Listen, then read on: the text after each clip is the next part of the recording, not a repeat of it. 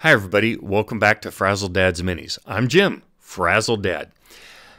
And this week I'm going to show you how I made this ginormous, crazy, insane dice tower. This is going to be a bit of a different format. This is going to be all stills. I didn't shoot live video, but I hope you'll stick with me because there's some really cool stuff about this really fun print. Like I said, I got this in a Kickstarter some time ago. I only had a resin printer. Right in the instructions on this big tower, it says not appropriate for resin because of warpage and just other things that they made it clear wasn't going to work. So I forgot about it until I got my Bambu P1S printer, I don't know, 4 months ago, something like that. And then all of a sudden I remembered that I had this great dice tower, so why not play around and see how it worked?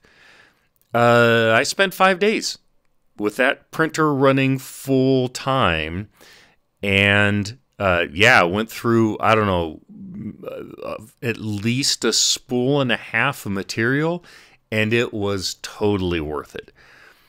This video is a bit different format. I didn't actually shoot video while I was working on this thing, number of reasons, but I've got a lot of photos of very specific things that I want to walk you through, how I approach solving some problems, some things that didn't turn out well, some things that I am really, really happy with.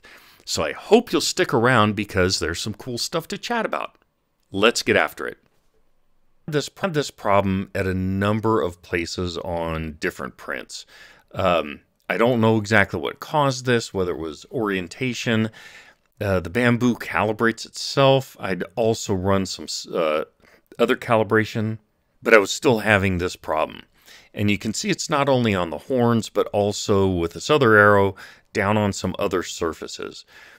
What I used, so I was trying some sanding. The sanding wasn't working all that well. I could have pulled out a Dremel. I ended up not doing that. But what did work well was taking good old sprue goo.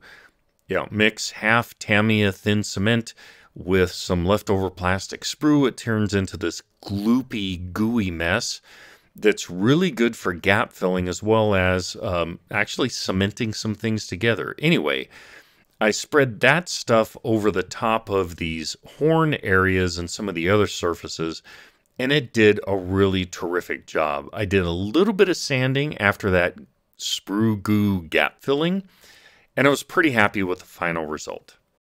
One of the next things I had to deal with was gluing the different parts of the base together. The front aspect, the stairway, had a nasty seam right in the middle, and I needed to deal with that. I tried some gap filler using Vallejo putty. That didn't work well at all. I didn't use sprue goo, rather I used Tamiya epoxy putty with some Tamiya thin glue. Mix that together and it makes a really good spackle. If you watch Night Shift on YouTube, he uses this a lot for texturing armor on his tanks and some of his other things, but it worked just perfect here to really fill the gap between the two pieces and then allow me to smooth over that. You can still see little tiny pieces, but in general, it did a great job of allowing me to smooth over that gap. These big skulls are obviously a very central, impactful visual hit on this. So this was just kind of some standard glowy work. Started off with a base of white ink, and I think I used some titanium white from Monument Pro Acryl. Then it was a combination of fluorescent red and pink from Golden, a little bit of translucent red from Pro Acryl again, and just futzing around. I'm pretty happy with the effect I got. And if you look, I also hit these a bit with some of Dirty Down's moss. Just a touch. I was just trying to give it a bit of additional texture. You can see some of that as well on the central tower. Dirty Down products are awesome. The green glowy things were a mix, were started off with using a white base and then really heavily laying in fluorescent green, a bit of fluorescent blue, and some white. I was able to do this fairly wet and then almost sort of flow liquids together. I put this on heavy. I had the pieces flat so that I didn't have to worry about the paint running out, but it was literally like working in a little pond of paint. And I had to be very careful with how I held them, so again, that none of that stuff ran out, but I was pretty happy with the result I got. Let's talk this Eye of Sauron, or my attempt at it. I wish I had done a little bit better job getting the pupil a little more symmetrical. I futzed around with it, and finally I made myself just stop because I think I did a pretty good job of it. So I started off in this part laying down a base coat of bold titanium white. All of this was done with brushwork, no airbrush at all.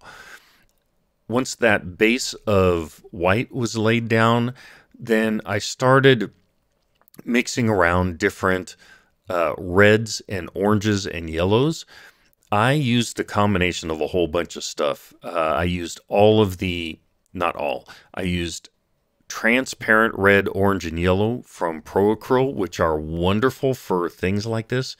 I used fluorescent paints from Golden, the red, the orange, and the yellow as well. And it was just mixing around the background of that to get those kind of ambiguous shades in there. Once I got that background down, then I used my new favorite detail brush, which is from Rosemary & Co., and it's the Billy Showell line. Showell, S-H-O-W-E-L-L. Showell? Anyway, I have 3 different sized brushes from that line, and they have extraordinary tips. They're a lot of fun to work with. It takes a little getting used to. The tips bend over. Anyway, back to the point at hand. Laid down the pupil. Once I was somewhat happy with that, then I started detailing the orange, lightning energy things. I added in some shades of black. If you look at pictures from the Lord of the Rings movie, the Eye of Sauron, it's almost kind of blurry. It's a really cool visual. I did my best to get close to that, and then was also proud of myself for stopping futzing and just accepting that I had something that looked pretty dang good that I was happy with. For me, I call that a major victory. Let's talk the 9 billion horns and skulls on this thing. There's a bunch of them. I got really burned out painting them. Many thanks to some great pals on the Paint Water Soup Discord. If you're not a member of that, I encourage you to check it out. It is really high-end competition and display artists there. They do amazing work, and it's just a very wonderful, highly supportive community. That's probably my home base amongst all the various different Discord servers I go on. The folks are kind. I have gotten extraordinary help there in leveling up my skills. But pulling it back to this, I was just getting a little burned out dealing with all this stuff. And Dennis on the server said, hey, let's get on a voice chat and just shoot the shit. He didn't say that. I did. Anyway, really helped get me over the hump of dealing with all of these. All right, so how did I actually paint them? The horns, I used just a couple different mixes of browns, trying to get a bit of yellow in there. Did some dry brushing with a wider shade, a lighter shade of brown, a light tan, and then finally put a very dilute mix of the AK, I think it's a vehicle wash brown. And normally that stuff is way too goopy, but if you dilute the heck out of it, it works really well. And so I slathered that on all of the horns and was pretty happy with how it turned out. The skulls, I've got an old recipe that works really well for horn and bone material. And that's starting out with Citadel Xandri dust as a base, then doing some highlighting with pallid witch flesh, and then finally washing it with Seraphim Sepia Shade. And I'm actually looking at those bottles right now because that's what's worked for me. Anyway, that I think did a pretty good job with those skulls and helped get them a different color tone than the rest of all of the bony horn material. A couple of the other details. There's a lot of metal bars and rings on some of the small skulls and in the tower.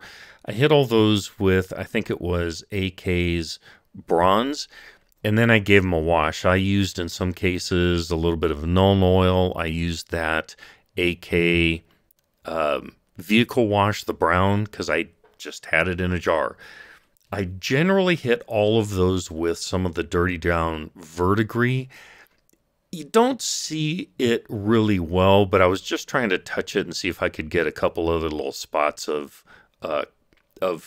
texture and weathering in there. Not sure what I think about it, but it's such a small piece that it's not the end of the world. For the flames, I painted all 4 of them with a base of a bright titanium white, then came in with yellow, blended in some orange as it got higher up, blended in some red as it got higher up from there, and then just touched some of the tips with a little bit of black. And I tried to do all this fairly wet, even though they're small, so that I could blend a little bit between those different color segments. And I was pretty happy with how that turned out. There you have it. I hope you enjoyed that. I know it was a very different format. There were several things that I didn't cover, like just getting the basic base coat down. I hit all of the pieces with Rust-Oleum Rattle Can Black. I did some very heavy dry brushing. Don't even know if you can really call it dry brushing, but I scrubbed on a lot of gray paint. I added, because it's so big, I didn't want a monotone color, so I added on different shades of gray. There are parts that I hit with some of that basic gray with a bit of red mixed in, with some brown, with a bit of yellow. The point was that I was not painting individual bricks on this monster, but there were areas where I just hit with slight color variations. Didn't use the airbrush on any of it. I could have, but this was mostly just dry brush and then a bit of, attention to detail in smaller areas. Again, to give a little bit of variation because it's so freaking big. This was a lot of fun. I hope you enjoyed this. Please hit the subscribe button if you're not already. That way you'll get notifications when I drop other content. I'm a tiny channel. Every subscribe helps. Give me a thumbs up, please. That would, again, that helps with the algorithm. And if you enjoyed this format, this isn't going to be something I do regularly, but if you found it interesting, let me know in the comments. Let me know in the comments, too, if you've worked on large pieces of terrain and how you approached it. But for now, let's have a look. Here's the grand reveal.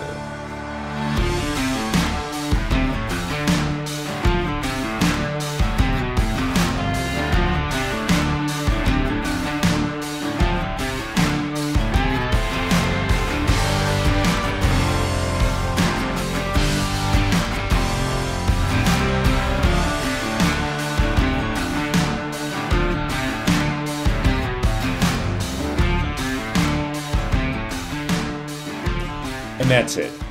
Again, thanks for watching. If you made it this far, I really appreciate it. Hope you enjoyed this. Again, let me know in the comments what you thought of this format. But until next time, be kind, especially to yourself. Go out, learn, play around. This is supposed to be a fun, enjoyable craft, hobby, whatever you call it. Experiment around, try new things.